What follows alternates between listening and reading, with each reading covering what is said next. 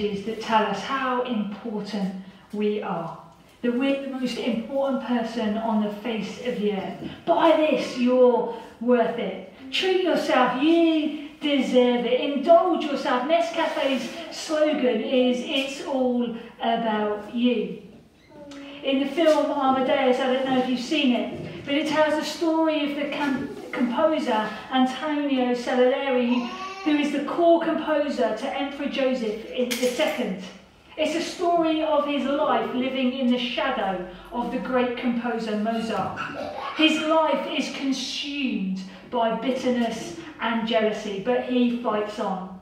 And there's one telling scene where as a young man, he's in the chapel. He looks at the crucifix and he prays this prayer. Lord, make me a great composer. Let me celebrate your glory through music and be celebrated myself. Make me famous through the world. Dear God, make me immortal. And I wonder how often we pray similar things. And actually there are elements of that prayer which are wonderful. Lord, make me a great composer. We need to pray that the Lord will make us the best that we can be with the gifts that he's given us. Make me a great scientist, make me a great doctor, a great teacher, a great parent, a great grandparent. Let me celebrate your glory through music. Again, that is such a healthy prayer. Let me celebrate God's glory with whatever we put our hands to. But so often we tag that second half of the prayer. Make me famous through the world, dear God. Make me immortal. Because if we're honest, many of us, hunger for affections, for praise of others. And in our society, if we fail to live lives of humility and rather live lives based around ourselves, then the whole world will suffer. It was the author Andrew Murray who wrote, humility is the root of every virtue. So pride or the loss of humility is the root of every sin and evil. So what is the antidote to this kind of me-faced, inward-looking society? Well, it's humility. Humility is a principle that's found throughout the whole of the scriptures. We see in Psalm 145 verse 6, the Lord lifts up the humble and he casts the wicked to the ground. Isaiah chapter 2 verse 11, the haughty looks of man shall be brought low, but the lofty pride of men shall be humbled, and the Lord alone will be exalted in that day. 1 Peter chapter 5 verse 5, likewise you who are younger, be subject to elders. Clothe yourself, all of you, with humility towards one another, for God opposes the proud and gives grace to the humble. And then of course there's Philippians 2, talking of Jesus and being found in human form. He humbled himself, becoming obedient to the point of death, even death on a cross. God is clearly trying to impose and impress on us the importance of humility, the importance of bowing down, of reverence. And I wonder how many of us have actually misunderstood what humility is. For so long I kind of thought humility meant fading into the background, in one sense becoming a non-body. I had this equation in my head that a quiet person equaled a humble person, and a loud person equaled an arrogant person. You can see why I didn't get on with humility very well. But that's not the definition of it. Humility, one of the best definitions of humility I've come across is by John Outridge, the theologian, and he says this: shame says I am nothing to look at, I'm not capable of goodness. Humility says I bear a glory for sure, but it's a reflected glory of grace given to me. Humility doesn't stop us from rising up, embracing our gifts and going for it. It doesn't stop us from being bold or brave or humorous or adventurous or passionate, strong, loud or confident. One of the most amazing characters in the scriptures is King David. I believe he exuberated incredible humility, and yet there are parts of scripture where he seems to be the life and soul of the party as well. Gwyneth read for us earlier the story of the account of David and Goliath. For years and years this account has been told with great relish. Here we have the Philistines on one hill and the Israelite army on the other. They're faced in battle. Every day their warrior Goliath, 9 feet tall, walks out into the middle ground and he hurls insults at them. He mocks the Israelite army. He lays down the challenge. Send out one of your fighting men to battle with me. If we, the Philistines, beat you, then you, the Israelites, become subject to us. But if your man defeats me, Goliath, then the Philistines will be subject for you. Throughout the whole of the army of Israelites, trained, fearsome warriors, not one of them is willing to take on the challenge. They are all terrified. And then there's this young shepherd boy.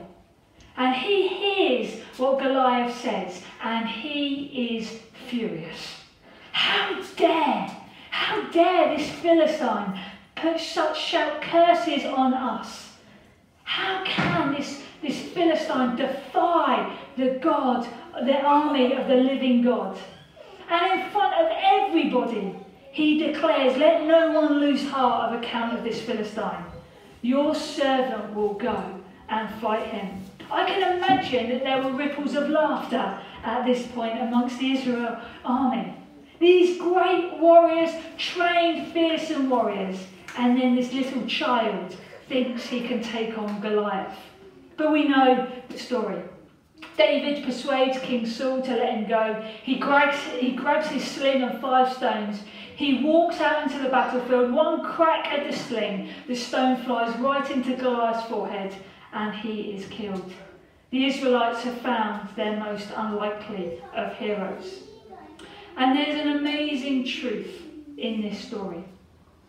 If we read through it, at no point before stepping out to fight does David reveal his name.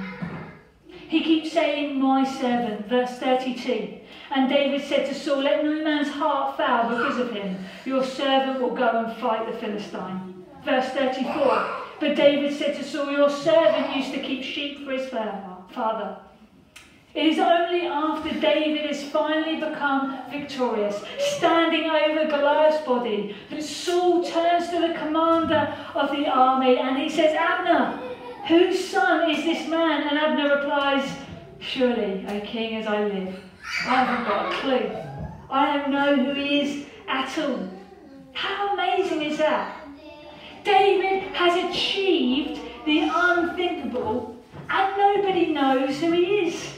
Now, I've got to be honest, if I was in David's shoes, I would have definitely played the martyr card.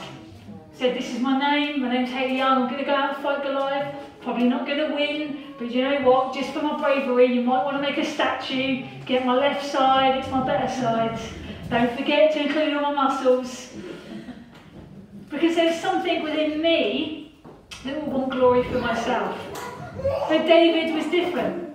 David's only concern was that one name was glorified and it wasn't his. And that provokes the question for us this morning. Whose name are we living for? Are we living to make much of ourselves, or are we living to make much of God? Humility is about having a healthy perspective of who we are in the light of who God is. It's not about denying our talents or shying away from them.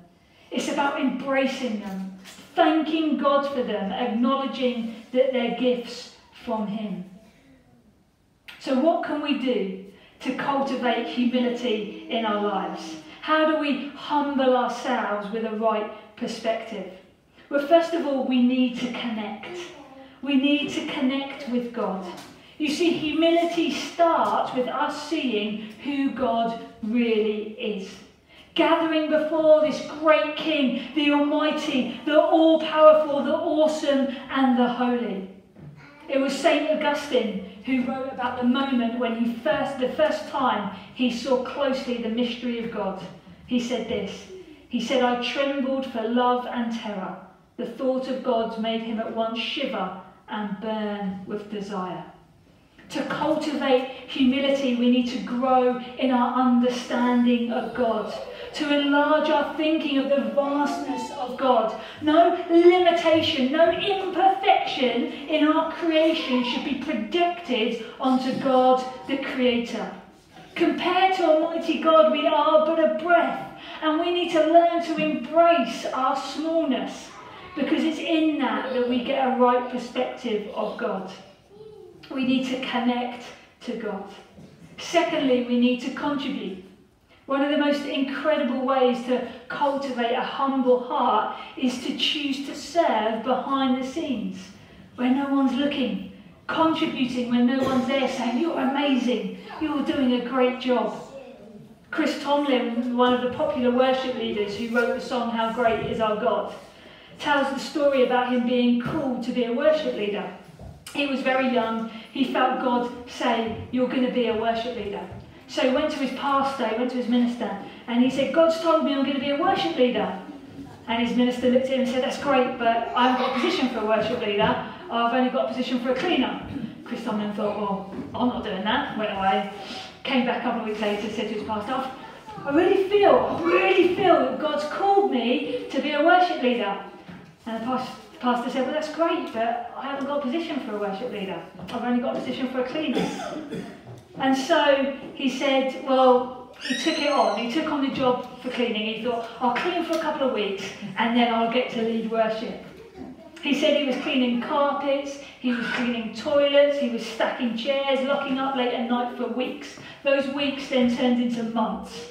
And he started to get more and more furious. He started to get more and more bitter. He was going, "God, you've called me to be a worship leader. Why on earth am I being the cleaner?" And he said there was a moment when he was cleaning the toilets and suddenly God spoke to him. God spoke to him and said, "What you're doing now is worship." And it was in that place that he learned what worship truly was. What about humility, about serving, about contributing. And after a while, the pastor noticed a difference in him. Noticed that his character had changed, his attitude had changed, and said to him eventually, "Why don't you get involved with the worship team?" And now he says that he travels around the world singing the songs that God's gifted him with. And he says, "God never lets me forget that moment cleaning the toilet." See, God's not looking for stars, he's looking for servants. And so the challenge is, in what ways are you and I serving? In what ways are we contributing behind the scenes? Investing in obscurity, in acts of service that bless others, that cultivate humility in us. So we need to connect to God, we need to contribute, and we also need to care. We need to care for each other, we need to love each other, we need to encourage each other. Now, jealousy is a really ugly trait, and it's horrible to see people consumed by jealousy and bitterness. You know, we get upset when the other person got that promotion, got that bonus, gets to do stuff up the front. We feel that their gift is better than ours. And if we're not careful, jealousy can enter in even in the church. What we need to do is we need to prefer each other. We need to cheer each other on. There were two theologians, well, there were lots of theologians in the 18th century, but two in particular, George Whitefield and John Wesley. And they're well documented to have had a few disagreements on theological matters. And someone once bravely asked George Whitefield, "Will we see John Wesley in heaven?" And George Whitefield replied, "I fear not." Everyone was shocked. Surely he was not saying that their theological differences were so great that John Wesley wouldn't get into heaven. He carried on. He said, "I fear not. John Wesley will be so near the throne, and me at such a distance, I will hardly get a sight of him." We can have disagreements with each other, but we can still cheer each other on. And it's that kind of attitude that we need to develop within us. There is no limit to how far a person can go as long as they don't care who gets the credit. God wants to bring us to a state of mind where we can design the best cathedral in the world and know that it's the best and rejoice in the best and be even more glad if it was done by ourselves or with someone else. God wants us to be free of any bias of our own favour so that we can rejoice in the talents of others. We need to be people that care for each other, prefer each other, bless each other, cheer each other on. And when we do that, we will see God's kingdom advancing. So in order to cultivate humility, we need to connect, contribute, and care. Let's pray. Father God, we thank you for the account of David.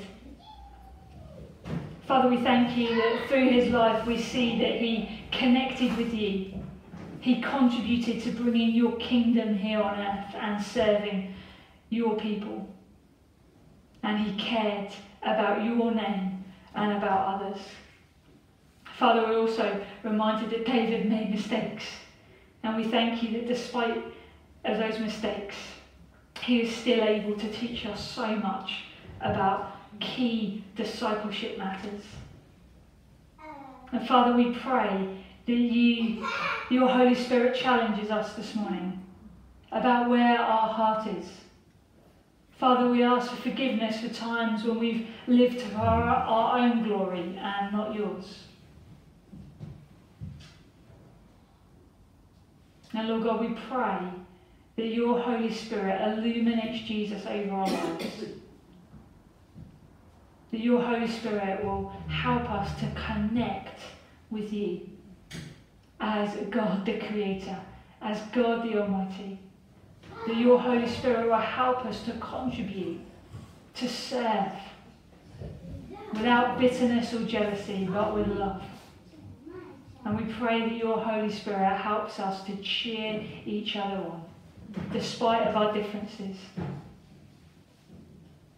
We ask this in Jesus' mighty name.